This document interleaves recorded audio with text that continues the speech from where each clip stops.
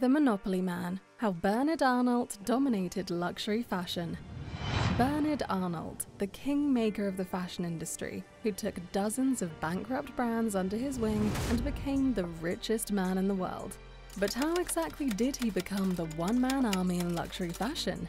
Let's find out. Welcome to PlM&x Media. Consistent acquisitions. It might surprise you that at first, LVMH wasn't really a luxury fashion brand to begin with.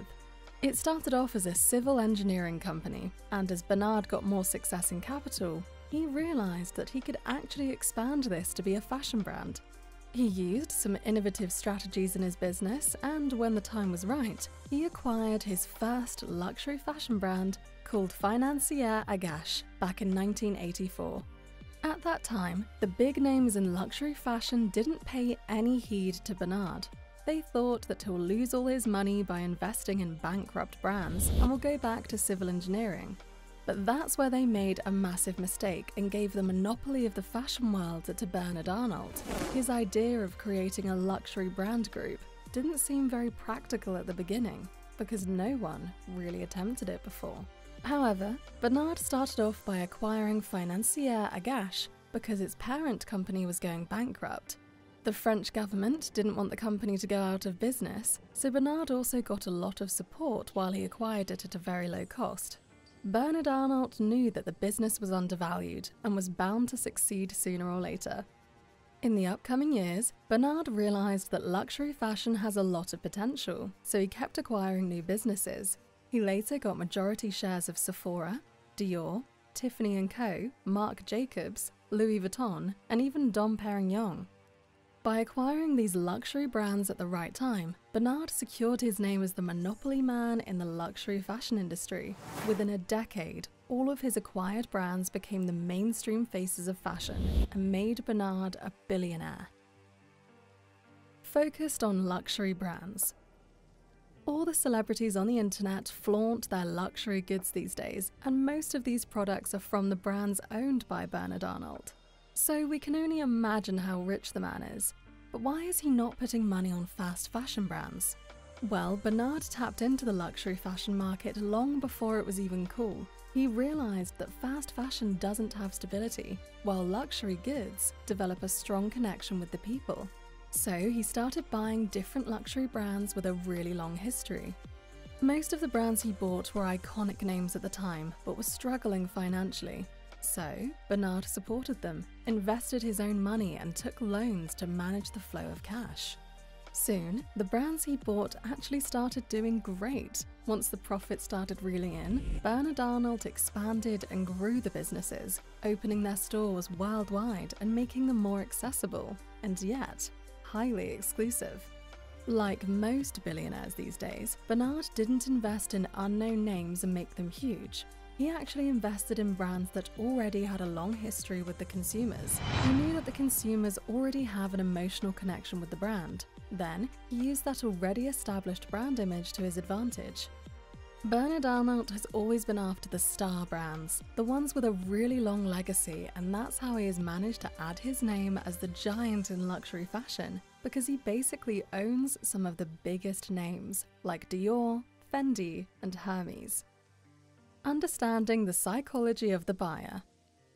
Bernard Arnault always knew that his buyers aren't going to be lounging and watching ads to be influenced by the brand. So he didn't put an overwhelming amount of money on marketing from the very beginning. Instead, he focused on providing high-quality goods to his consumers because he knew that they were looking for really unique and quality pieces. For instance, if you spend $10,000 on a luxury bag, would you want to walk down the street and see 10 other people wearing the same bag? Well, most people would never want that, and this is the reason why all the brands owned by Bernard only produce a limited stock of very high-quality goods. You might have heard about the old money aesthetic, right? Bernard Arnault focuses on providing his consumers everything they need to look like they've got generational wealth. It's the reason why his designs are never tacky or cheap. They always look timeless because Bernard keeps a really close check on not just his designs, but everything from manufacturing to deliveries. Bernard also knows that just one loyal customer can get him business of thousands or even millions of dollars. so he does everything to understand and mold his products according to how customers want it. Also, if you have a ton of money, you would obviously want to feel important, right? But most brands never really make their consumers feel special. But with Bernard's brands, there's a very exclusive list of people who could buy their products, and people actually have to develop connections and spend a ton of money only to get on the good books of these brands. And once your name is on the list, you can flaunt it to the world like there's no tomorrow. And that's actually what most millionaires want, to be part of a very exclusive club that only caters to them. Futuristic business model. Bernard has a very advanced business model, and he isn't stuck in his old ways. For instance, would you prefer to buy from a huge retail store or an organic and niche brand that uses locally sourced products? Well, most people would pick the niche brands because they're more sustainable and most of them are very inclusive. Bernard always sees ahead of his time, and that's probably why he's slowed down his acquisitions. Most luxury brand owners aren't even willing to sell their equity these days, and instead they prefer to take loans. So finding good brands to invest in is getting harder. But Bernard has recently said that LVMH is only at the beginning of its journey. It means that he has a solid plan for what's about to come, and because of this futuristic model, the billionaire has managed to stay on top of his game. Bernard Arnault is now investing in digital companies because he understands that technology is the future. One such company is Aura. It's a tech startup relating to the fashion industry, as it keeps a close check on all luxury goods and even prevents counterfeit items from being released. This company also makes it really easy for consumers to find the material, manufacturing, and other details of their favorite goods. So it seems like Bernard is now going for a digital model of his business, and he has got a solid business plan up his sleeve as always, and other luxury brands are still trying to catch up to him.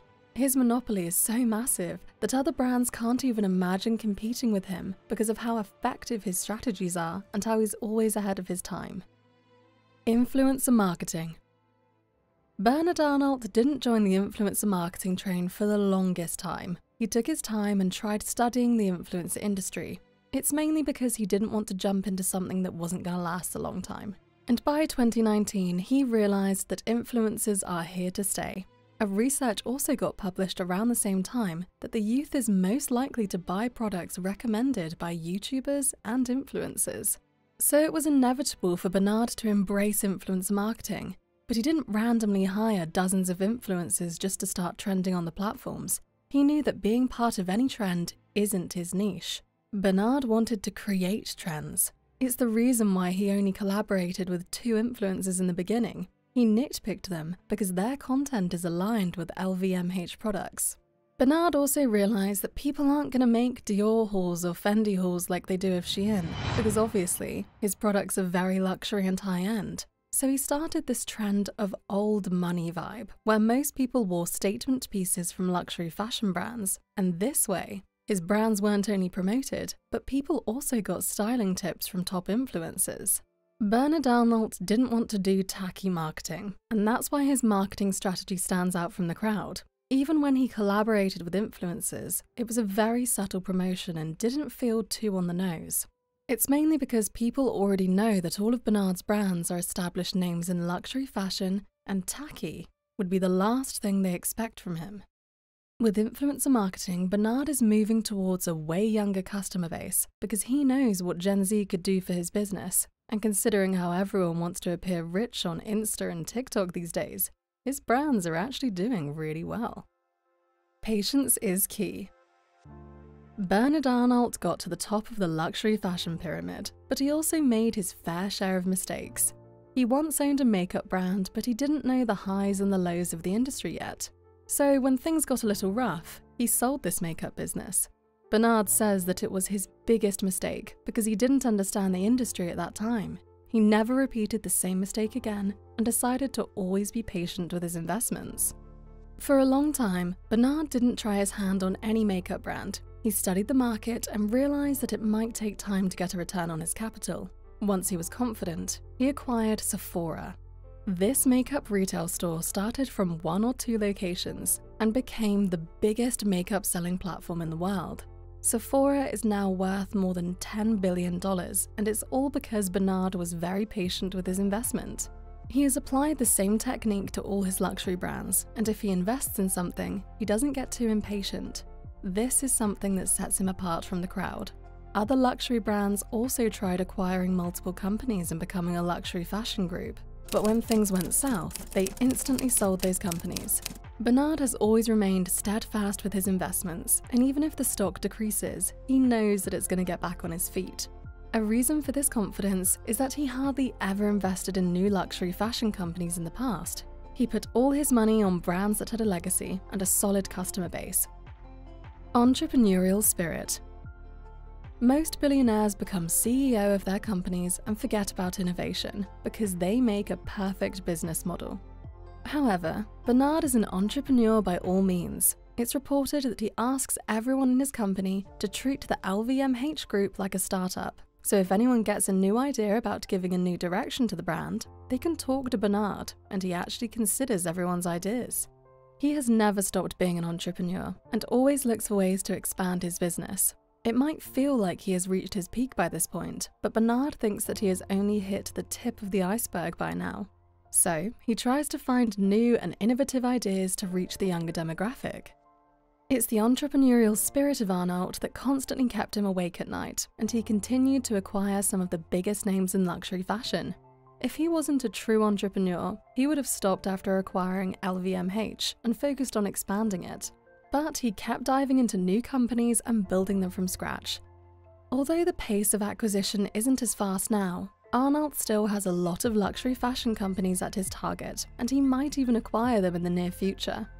So if you were among the 5 richest men in the world, would you have kept working and hustling like Arnault? Tell us in the comments.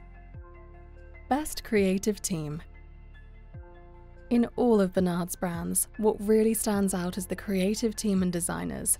They're the reason Bernard Arnault is dominant over the entire fashion industry. There are a few lessons Bernard learned early on that helped him build a long-term team. He knew that if he wants to maintain consistent quality, he needs artists and craftsmen that are here for the long run. Also, Arnault never really interfered with his designers. He kept an eye over stuff but didn't nitpick anything they were doing. Whether it was the Dior designer or the creative director of Fendi, everyone had their creative freedom to make the most iconic pieces in luxury fashion. Bernard knew that if he micromanaged everything, he couldn't create a new Picasso. So the control was in the hands of designers, and Bernard sat back and just analysed everything. Also, the team didn't have to worry about constant scrutiny or budget cuts from Bernard's side, so they were truly free to create, and it actually helped start the new era for luxury fashion. First mover advantage.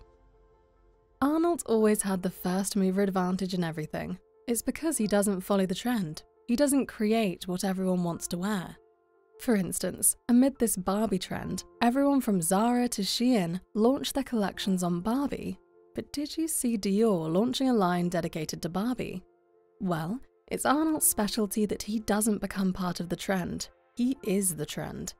His business model is based on creating pieces that customers desire, and his customer base is also way too exclusive to follow any trends because they want to carry exclusive pieces made in limited numbers. It's not like you can't live without buying a Fendi or Louis Vuitton bag, but almost everyone has this desire to own a bag with the LV logo. It has actually become a status symbol, and it never goes out of style. And Arnault did all this by creating a desired element in his brand, so people think of his products as huge accomplishments. Once he managed to do that, no one stood a chance before him, and he completely dominated the luxury fashion industry. And now, it feels essential to at least own one Louis Vuitton bag or Fendi product after becoming a millionaire, and what we call fear of missing out, that Bernard created in the market. So, what are your thoughts about the witty business strategies of Bernard by which he monopolized the entire industry? Tell us in the comments. Also, don't forget to like, share and subscribe. We'll see you in the next video. Till then, take care and thanks for watching.